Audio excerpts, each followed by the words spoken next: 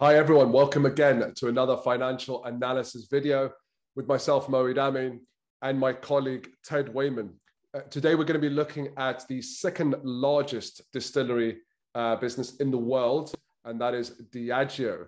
But before we get into Diageo, just a quick note, of course, like, share, subscribe.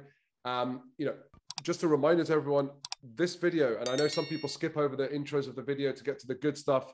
Hopefully, if you're listening to this, this is important.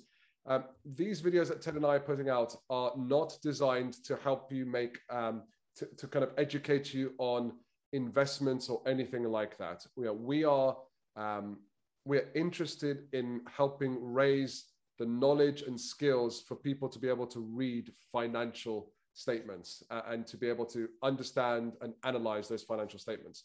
So that is the purpose for these videos. It is not going to be looking at the future. We're looking at the fundamental financials. Now, how you use that information is entirely up to you. It is very important for whichever way you're going to use it. So whether it's part of your investment thesis, whether you want to use this as part of your sales strategy, if you're looking to sell to a company like Diageo, or if you're looking to, if you're going to have an interview with them or someone similar to them in their market, there is no smarter way to come across to an interviewer, and I've been an interviewer to hundreds of people, than if you talk about the fundamental financials and what your contribution is going to be to that. So let's talk a little bit about Diageo. Diageo is, as I said, second largest distillery in the world. They have, about 200 brands that they are selling in 180 countries around the world. And these are brands like Black Label, Bailey's, Smirnoff, Guinness, and a whole host of others. Now, in 180 countries, they have 138 production sites in the world. And they employ, if I look at the latest numbers that I can see, 27,650 staff around the world. So very sizable business. Now, we're going to talk about, it's a public company, so we're going to look at the share price. So stick around for that. But just to give you some headlines, they went public in 1988. Now, if you are a long-term investor and you stuck around, you would now be sitting on a 7,970% growth, which is quite sizable. In the last 5 years, it's 167% growth. And then the last year, it's 128% growth. Doesn't mean there weren't any ups and downs. There absolutely were. So stick around. We're going to talk about that a bit more. But for now, we're going to look at the fundamental financials and help you kind of understand and analyze and draw some good information out of those. So Ted, what do we have for our viewers today? Okay, well, thank you very much, Moeed. Good to see you again. So this analysis is actually a request of one of our viewers, Liam Kellaway, who was very persistent and asked twice if we could have a look at Diageo. So this is for you, Liam. And once again, do remember to, if you'd like us to look at a company, do message us and we will see what we can do. Can't promise. We do get a lot of requests coming through, so we can't do all of them, unfortunately. And if you want to give us a bit of backstory, you're more likely to push yourself up the list. So rather than just saying, look at this company, give me a reason why you're looking at it. Are you interested in investing them? Are you supplying to them? Are you buying from them? Are you potentially going to join them? And you want to get some insight on an interview. And if you are going to do that, give us a date of your interview. We'll try and get it out before then. So with that in mind, let's have a look at their financials. So it's a listed company, and so their annual report is available on their website. Just look under the Investor Relations tab and you will find this very large document, and it will provide you with lots of information about all of the brands and the people who are running the business and what their strategy is and their approach to the corporate and the environment and ESG and how much they get paid and what their strategy is and all that other kind of mush that companies come up with. I'm sure it's not mush. I'm sure it's very, very important information, but we are interested in the financials. So we're going to be sticking to the financial part, which is on page 142. I think. Here we go. So here is the income statement. So first of all, we are looking at the column in bold. So we're looking at the year ended June 2021. You'll notice that we are quoted in millions of pounds. So top line is the sales, which is 19,000 million. That's 19 billion, nearly 20 billion pounds. Now, interesting enough, these guys do something which not a lot, in fact, very few other companies do, is that they, first of all, they say, look, we're going to deduct the excise duty. So basically they want to say, look, here's the sales, look how much money we have to pay in tax at the top line. Now, very few other companies have to do that, but obviously alcohol is a nice vice, and therefore it's attractive to governments who like to tax them. So they're being taxed on their sales rather than on their bottom line. So they've made a very specific point. So all the numbers I'm going to quote are quoted of this net sales number. So this net sales, that's really their true top line. So these guys are going to just showing kind of, you know, gross sales, including excise duties as well. So gross net sales after deducting any excise duties, about $13 billion. The cost of sales, $5 billion. That's about a 40% cost of sales, which leaves them with a 60% gross margin. Now, worth bearing in mind that these guys own some pretty top shelf brands. And what we're really saying is that, you know, when you buy that brand, when you buy that bottle, every dollar you pay, it only costs them 40 cents to actually make the content, and the rest is going as a gross profit. So the gross profit of about 8 billion. Although, of course, actually, in terms of what you pay, you're paying this number up here, and a fairly substantial chunk, that's over 25%, is actually going in tax, first of all. Okay, so you can work out the math if you want that. Marketing, very big number on marketing. So, you know, investing in these brands, and then operating costs. Now, just as a little aside, I thought this was quite interesting. I'll highlight it. I don't know if I've got any other information, but the marketing costs in 2021 are almost exactly the same as the operating costs in 2020, which are the same as the marketing costs in 2019. Meanwhile, the operating costs in 2021 are almost exactly the same as the marketing costs in the previous year, and the operating costs in the year before that. Now, I don't know whether somebody's just got themselves muddled and got the numbers the wrong way round, or whether that really is, but it was just an interesting observation on that pattern that kind of slightly jumped out at me. So I wouldn't read too much into that, but you know what they're saying is that they spend a lot of money on marketing these brands. And if you think about it, you know, you walk through duty free, there's usually somebody there with a kind of a tray of, you know, I don't know, whiskies, and, you know, do you want to try one? And you're like, it's 8 o'clock in the morning, I really don't. Well, okay, go on then, maybe one or two just to kind of see me on my way. You know, all of that kind of investment. So that brand sponsorship will all be in there. You know, all very important to you know, to promoting, you know, these premium brands and being able to command the you know, the high levels of profitability that we're seeing. So looking a little bit further down, we've got our finance charges. So again, you know, finance charges aren't excessively large. We just compare those to the operating profit, just suggests that these guys have got debt on the balance sheet, as we'd probably expect.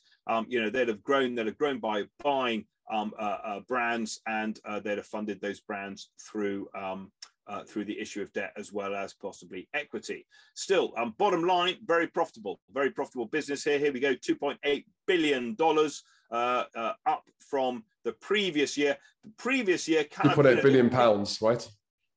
Billion pounds, sorry, yep. So the 2.8 billion pounds. So I'm always forgetting which currency I'm in. One of the drivers of the kind of the loss or the lower profitability in 2020 is probably this number here. I mentioned they were the same. You know, obviously it's $1 billion higher, or you know, so you know exactly. There's an extra kind of $1 billion of costs. We can look at note 3 if we really want to find out about that as to what it actually relates to, but. And then we're back up at the profitability in the previous year. So it looks like they've taken a big hit somewhere in there. Could have been restructuring costs, something like that. Year ended 30th of June 2020. You know, that could have been, you know, a reaction to the pandemic, and some big cost going through that as a result of that when the pandemic hit. Anyway, core profitability looking pretty good. If we scroll down a little bit further, I'm just going to highlight the earnings per share. So earnings per share, 113.8 pence per share. 2 years ago it was 130, so it has dropped since then. Last year it was, quite a bit lower, but that's because of this kind of dip as in the profitability, probably due to this this kind of one-off hit on the operating costs. So, difficult to kind of look at those three and pull out necessarily a trend from that. A little bit further down, we come to the balance sheet. Just find my balance sheet. Here we go. So here's the balance sheet. Non-current assets. Those are the things we need to run the business. Nearly 21 billion pounds. Biggest number there is the 11 billion pounds of intangible assets. Intangible assets, those you can look at note 9 if you want, but that's going to really be goodwill. That's going to reflect that these guys, they've grown through acquisition. They buy brands. That's what they do in order to grow the business.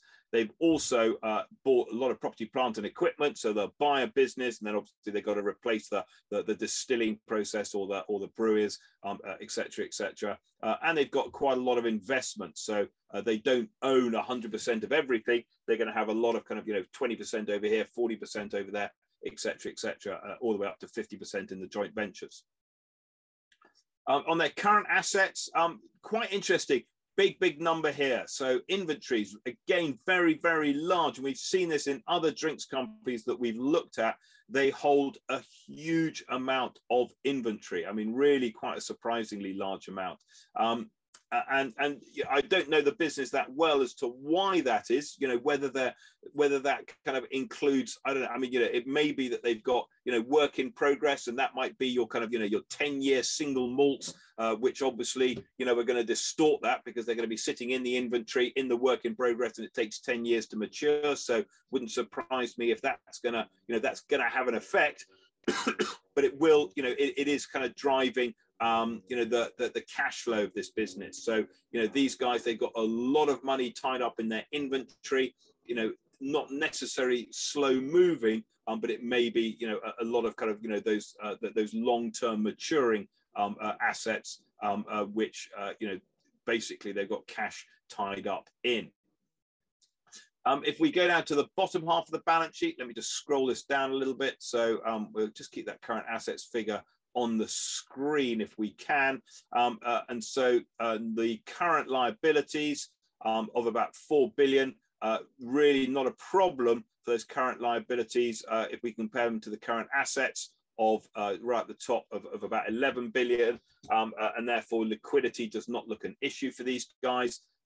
There is quite a lot of borrowings on the balance sheet. We expect that. We can see they're paying interest. They can afford that interest. And if they can afford the interest, if they've got good interest cover, it means that they can refinance that debt. They can roll it over. It's not a problem. Although be aware, if you are looking at businesses with a lot of debt, there's a lot of inflation around, and inflation tends to lead to higher interest rates from central banks. Will be interesting to see whether that actually happens or not, and therefore can create headwinds for companies who have too much debt. A little bit of short-term debt as well, and we can take those two numbers together as the total debt and then compare that to the equity that's funding the business. There's the equity down the bottom, and mainly funded through retained earnings. So these are profits that the business have made. They're reinvested back into the business. Okay, so pretty healthy looking balance sheet. Quite a lot of debt, mainly debt funded, but it can afford that debt, and that doesn't seem to be a major problem for these guys. Scroll down a little bit further.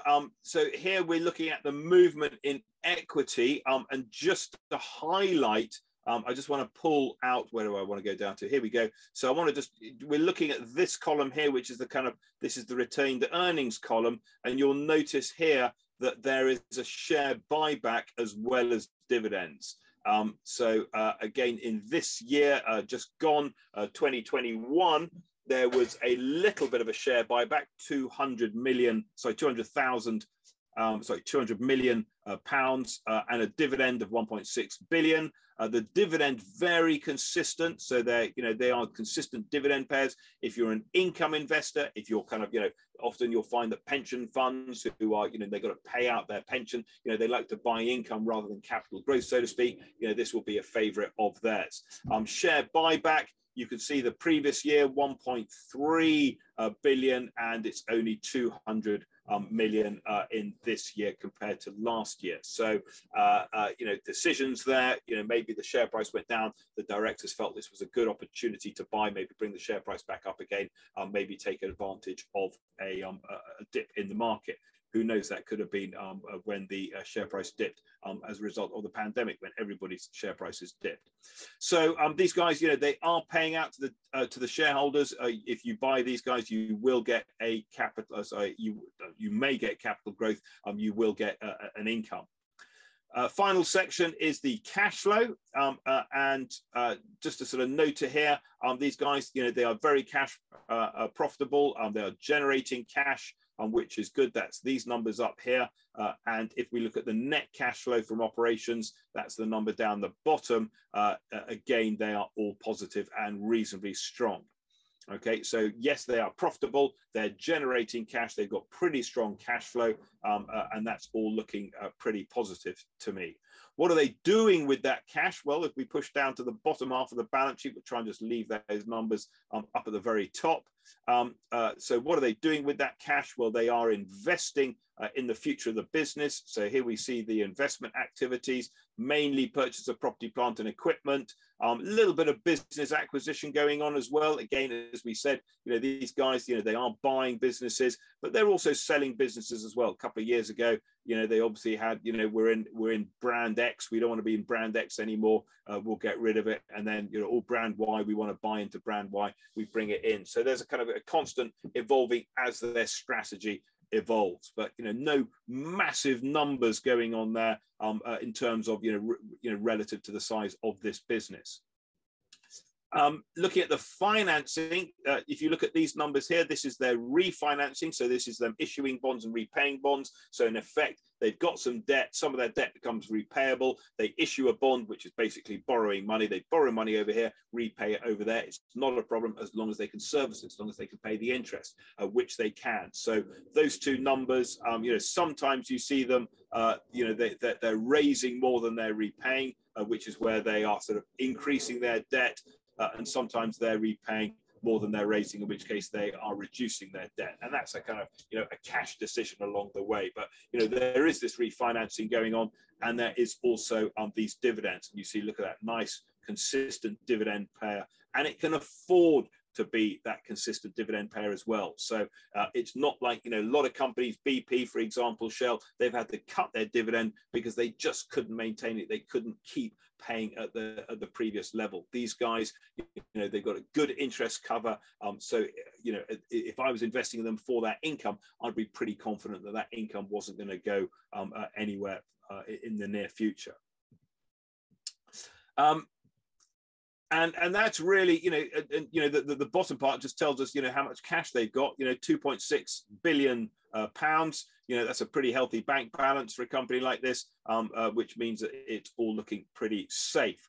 So these guys, you know, this looks a pretty, you know, pretty nice, solid business, strong balance sheet, good cash flow, profitable. So here is their share price. As you mentioned, if you'd invested when they floated, you'd have made a huge amount of money. But that is obviously the benefit of hindsight. Doesn't really help us.